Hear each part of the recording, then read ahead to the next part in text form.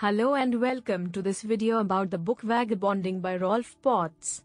This book is all about the art of long-term travel and how to make it a reality in your own life.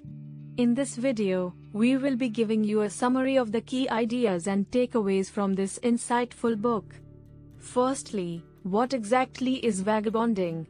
According to Potts, it is the act of taking extended time off from your normal life to travel the world and gain new experiences. It's not about being a tourist or a backpacker, but rather about immersing yourself in new cultures, meeting new people and discovering different ways of life.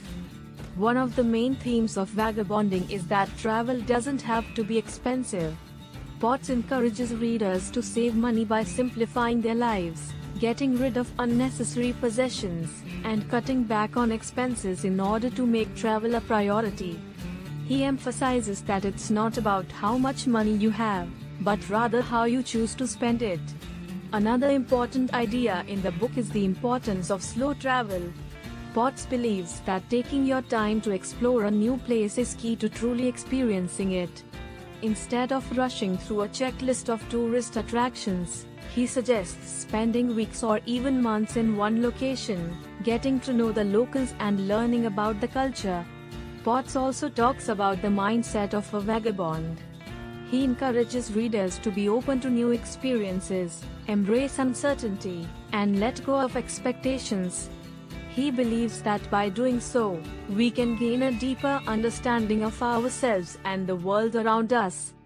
Throughout the book, Potts shares his own experiences as a long-term traveler and provides practical advice on everything from budgeting to packing. He also includes inspiring stories from other vagabonds who have taken the leap and transformed their lives through travel.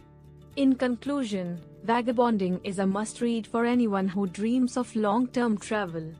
It's a guidebook, a memoir, and a manifesto all in one, offering valuable insights and practical advice for those who want to explore the world on their own terms.